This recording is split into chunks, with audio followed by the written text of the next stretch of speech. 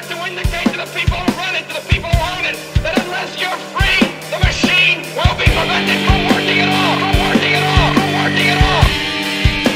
Don't lay down and die because a new world order, the business of the day for the elite when they're coming to take your freedoms away.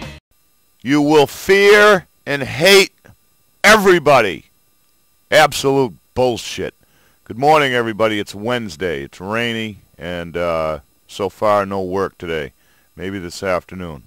So I'm skimming through Facebook, and I see this. Oh, Jesus, please, please. Wake up. Cannot locate 266 potentially dangerous illegal aliens. First of all, illegal aliens. Just what the hell is that?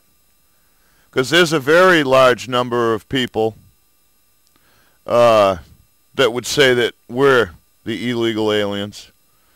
Like Loki says, you could call it Christopher Columbus syndrome.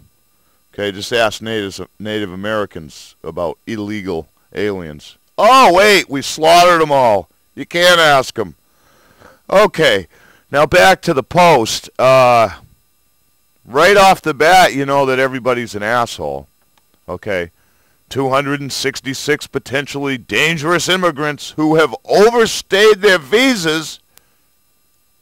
Well, what the fuck is going on here? If they're potentially dangerous, why are they in the country? I mean, come on. I'm not reading anymore. Right there. The first sentence tells you that you're being manipulated. It gives me a perfect opportunity to remind you to always assault the media. Much love, many thanks, and the link to this propaganda bullshit